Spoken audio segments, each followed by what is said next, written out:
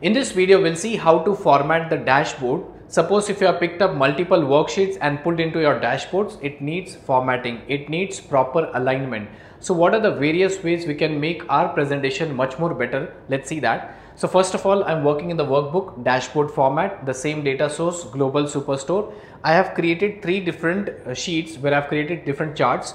The first one is I've created running total by segment, that's a running total by segment. Second is I have created sales by category, and third one state sales. Why I'm showing this? Because I'll be using these three different charts into my dashboard and I'll show you how to format it. So first of all, I'll create a dashboard here, click on this plus sign, a dashboard is created. Now if you want to pull up any sheet here, you can just pick up and you can just drag and drop it here itself. This is coming into small pieces. The reason is I have selected as floating from here. If I select as tiled, it will give me the entire shape. So first of all, I'll close this everything, close it, and if I select it and close it, now by default in your PC when you open it for the first time, it would be tiled.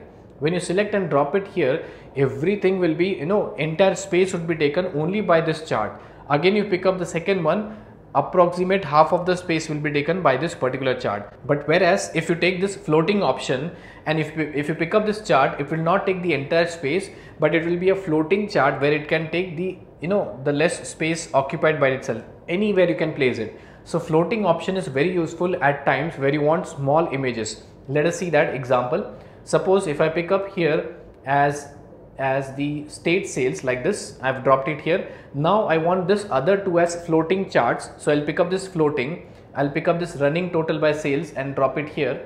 Okay, I'll pick up this sales by category and I'll drop it here. Okay, this way. So I can easily find out what is the, if I select any option from this places, I can find out using the interactive filter, using the, legends part, anything. So this makes my view easy when I'm using this, the option named as floating part itself. Not only charts, but also you can work on these areas. Suppose if you want to add a web page or you want to add an image, you can just select this image and you can just drop it here itself. And I'll pick up this logo. In the previous video, I've shown you tutorials point logo. If I want a web page, again, I'll do the same thing. Pick up this web page and I can just drop it here itself. So it will ask me a URL. I'll just type as www.tutorialspoint.com and I'll click on OK. So this tutorialspoint.com, the entire browser will be open here. You can just scroll down and see entirely. So floating is very, very useful when you want to do the proper alignment. So it will take time. You can just practice and find out how the alignment part will be working with the help of this tilt and floating. Let us see some more features if you want to align your chart properly. Let's see that. So I'll first create a dashboard, select this option as tile. Now, if I pick up this running total by sales and if I pick up this sales by category here down, okay. Now what I'll do is I'll try to create a filter here and based on the filter, I'll show you the changes on this part. So first thing is I'll just click on this drop down here and click on this filters category. I have created a filter for this option. And if you observe, if I select any option from here in the category, the size of this sales by category would be the same. This view would be the same. It will not change. So suppose if I select technology, if I select office supplies, the data is changing. I'm talking about the size of this window will be the same.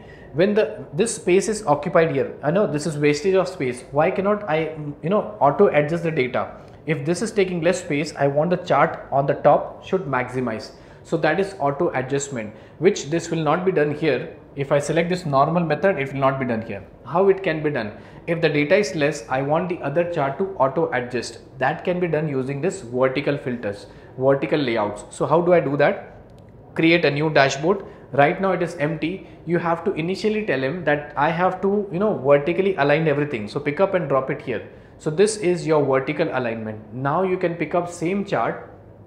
I'll first remove the, I'll just go to dashboard and I'll remove the filter from here. The filter is removed, otherwise it will be a problem again.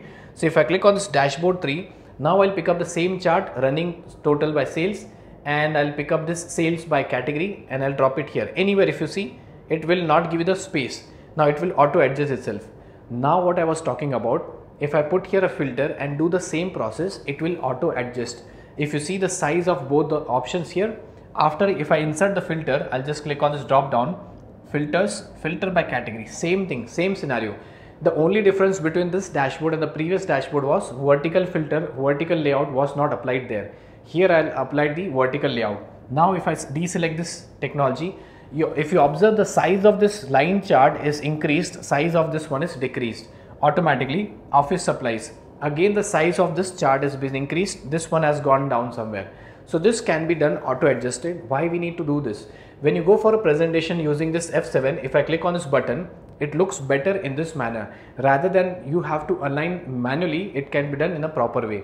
What we are learning about this one is, we are learning about the vertical and the horizontal layout to format the data or the views or the different worksheets in my dashboard. So this is very much useful. So I'll come back to this new dashboard itself. Now I'll just bring here as running total by sales. Now let's see the next part. After this aligning and vertical alignment part, I'll show you something else. If I want to format the title here, so show dashboard title. If you see, that's a dashboard title, that is dashboard 4. If you don't want, you can just simply deselect it. This way you can add it. If I want the dashboard title and if I want to modify, edit anything, double click on that place and you can edit the title. So this is nothing but demo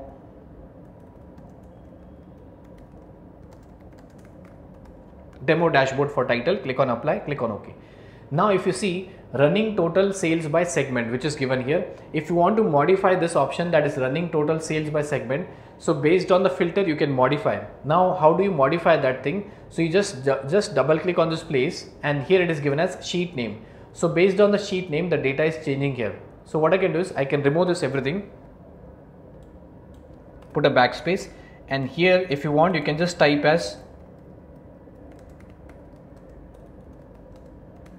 running total by. I have selected as running total by, but this will be the title. Apply, OK. If you see running total by, but based on what you are selecting this running total by, if you want this to be dynamic, okay, how do I want it? Suppose if I create a filter here, if I click on this drop down here and if I say as filters and if I select as category, so based on the category my data is changing. So if I select office supplies, if you see data is changing. If I select technology, data is changing here.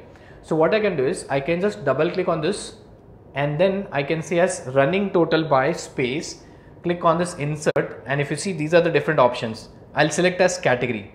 So running total by category, whenever the category changes, it would be changed here also. Apply, OK. So if you observe here, running total by furniture. Why? Because my furniture is selected. If I select as running total by office supplies, it says running total by furniture and office supplies. So the best part about this title is you don't have to modify when you keep on filtering. You have to be relaxed. And when you go for a presentation, it is much more easier to represent. This chart belongs to running total by furniture and office supplies. It can be modified by anything and everything. So I'll press escape key here, and again if you want, you just double click on this place. You can replace this category by any option which is available here. These are the segments, year order, and many more options. If you want, you can also pick up this static things like sheet name, workbook name, page count, and so on. These are also useful. Rest the aligning parts like bold, italic, and different things, formatting part are very easy here. I can just click on apply part, right? So I hope you have understood how to format the different elements in your dashboard to make it much more beautiful. That's all for this video.